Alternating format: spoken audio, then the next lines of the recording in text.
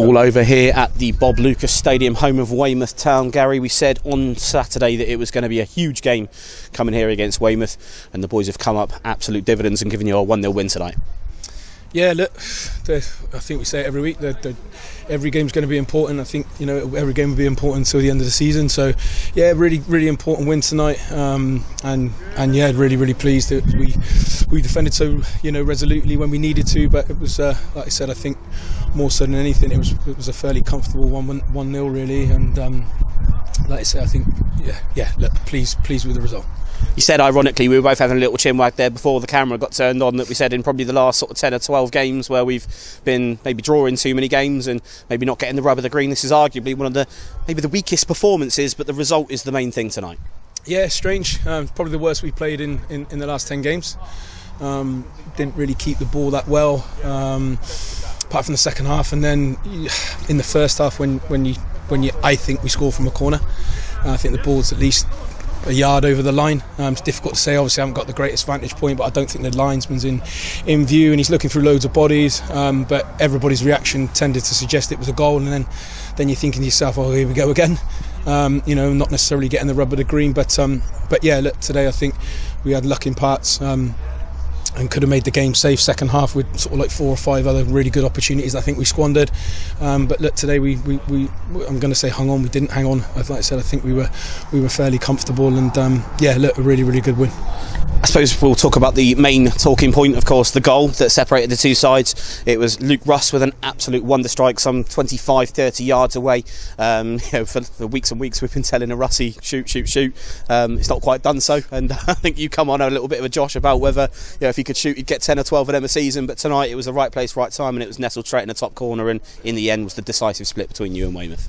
Yeah, like I said, I think the biggest difference, not necessarily tonight, is because we haven't taken our chances, obviously, because we've created more than the 1-0 scoreline suggests, but we've almost had some of the stuff that hasn't been going our way, like say some of the chances that we just haven't, we failed to score in over 20 shots on Saturday to start with. We had to rely on a late comeback there, and yeah, look, when we have loads of controlled possession at times, we managed to work some really good shooting opportunities for both Tom and Luke, and the difference being tonight, one of those flies in the top corner, and that's what you need. Sometimes you need a goal out of, not necessarily out of nothing, because like I said, I think we were good for it, but yeah, sometimes you need that sort of little bit of luck that's kind of sort of deserted you in front of goal, and today he's managed to stick one in the top corner. Fair play to him. And there's various different words in football that are used to describe the end to the second half. 7 minutes added time, Gary. Some call it game management, some can call it time wasting, but when you're on the right hand of the scoreline, it's definitely the former. Great game management for the boys to see out 7 minutes. I think I was up there on the commentary booth, and in all fairness, I don't think in that 7 minutes Weymouth even came into our half. No, and that was pleasing to see, particularly after Hemel away, where we were brilliant for 93 minutes. Created numerous chances, should have won the game comfortably, had plenty of possession, and then we make a poor decision with 30 seconds to go, which cost us 2 points.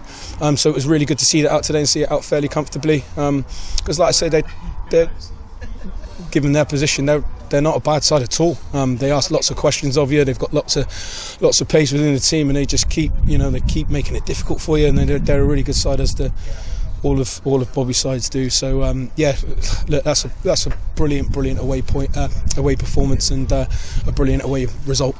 And obviously we now lose Spencer Hamilton for 3 games. It's a shame obviously to see him go out to suspension, but news broke obviously shortly before you arrived today that you got the clearance on the transfer of Sam Hill. Sam's come in, I believe, from Bristol Rovers. He's got a bit of experience playing for Salisbury, obviously the Rovers Academy, where he's played with Mayhew, he's played with Russ, he knows the boys. We don't know a great deal about him, Gaz. I'm sure you've done your due diligence. Can you tell us a little bit more about your new signing?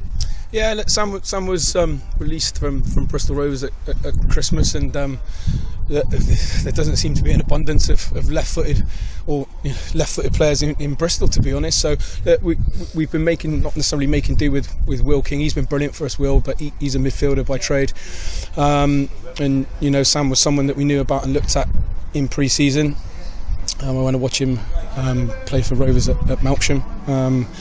and because of Will's emergence, we probably was something that we didn't really necessarily sort of follow up, and we knew Sam hadn't really sort of fixed himself up, and so yeah, look, Will's out for a while, and we sort of said to Sam, come and help us out, not help us out to the end of the season. Look, we want him to come in. We want him to be the madness. Yeah, so look, fair play to him. I had him warming up for about the 30th minute today because we were struggling with a couple of sort of niggles and strains, as you do when you hit this sort of time and schedule this year. But yeah, look, he's a good. He's like I said, he's a good fullback. He's someone who's played on the wing before, so look, he will give us that little bit more from these areas where we've been getting into, and sometimes we have to turn back in on a weaker foot. With Eddie playing out there, has to turn back in on his right hand side, and gives the opposition a chance to get back in. So hopefully, just to give us a natural bit of left. Someone down the left hand side to swing a different type of crossing for us. So yeah, look, we're really pleased to get it done, and like I said, I'm hopeful that like I say, in the next couple of weeks we'll see a lot more of him. Good stuff. And Gary, obviously, as is the Chippenham way, we've gone away tonight in a difficult position, got 3 points, and all the teams that we needed to sort of maybe slip up around us in terms of getting out of the relegation zone have gone and backed themselves good wins tonight. Cheshunt have beaten Dover, Hampton and Richmond have turned over Taunton, which means that we stay in the relegation zone. However, Saturday it's Dover. It's another chance. We've got games coming thick and fast at the Thornbury Surface in Stadium. I'm sure that this is going to be no different to tonight. You're going to really need to put in a big performance from the boys to take something not only off of Dover, but to really make the Thornbury Surface in Stadium a fortress as you look to capitalise on a great unbeaten run at the moment of 7 games. Yeah, look, we'll need to rest people up and recover for Saturday, but that's why I say it all along. I know it's cliches, but we can only worry about ourselves, really. So that's why it was a really, really important win tonight, because everybody else has won around us, and that's why I say I think it will go right to the wire, because at this point in the season, the teams down the bottom, unless somebody puts a real strong run together, they're down the bottom because they've been inconsistent. And hopefully a few more get sucked back into it, and you manage to find that consistency. But yeah, look, the teams down the bottom will be up and down. So yeah, look, we know that such is football, and it's been that sort of nature of the season for us this year. That we know that we need to produce like that. Or certainly the results, maybe not so much the performance, but it's a different kind of performance today, which was really pleasing. But we need to do that week in, week out. And as such is the nature of the beast in football management and in football clubs in general, Gaz. A lot of comments and things around certain aspects, and everyone's a football manager and everyone thinks they know best, and all these sort of social media posts giving a lot of people opinions these days. But tonight it didn't seem as if there was a single person that wasn't united behind Chippenham Town Football Club. A great showing, about 40-50 lads behind the goal there, and there was no doubt where the players felt they needed to be celebrating at the end of the game. Yeah, look, again, look, thanks to all the travelling fans tonight. They made a fair bit of noise, and certainly in that second half when we were sort of, I want to say, marauding forward. Maybe I'm a bit ambitious with that, but when we were certainly looking for that second goal, they made loads and loads of noise, and you could hear them at the end. But yeah, look, we only worry about what we can do as a group. It's nice to have the fans. It's certainly nice to have them on side, and they are.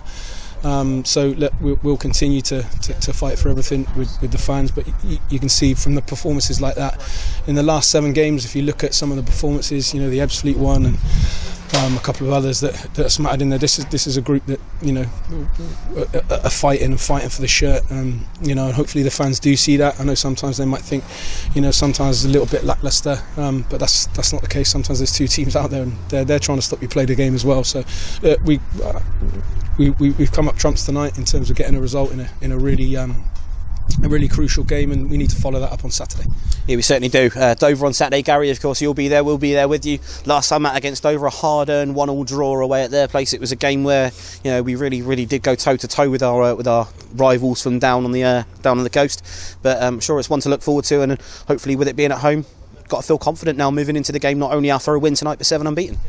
Yeah, it was another game there, that we dominated a lot of possession, and we were 1-0 up, and in the end we've been undone with a bit of physicality from a number of just sort of like long throws and long ball, and I felt on that day, I said it then, we didn't show enough bravery in keeping the ball at times, because that allowed them to play off little second balls and bits and pieces where we should have been a bit braver. But I felt we were well worth 3 points at Dover, which is a really tricky place there. I'm sure they'll think that they deserved other. So another tough game coming Saturday. They'll travel up looking to get 3 points as well, and hopefully we can give some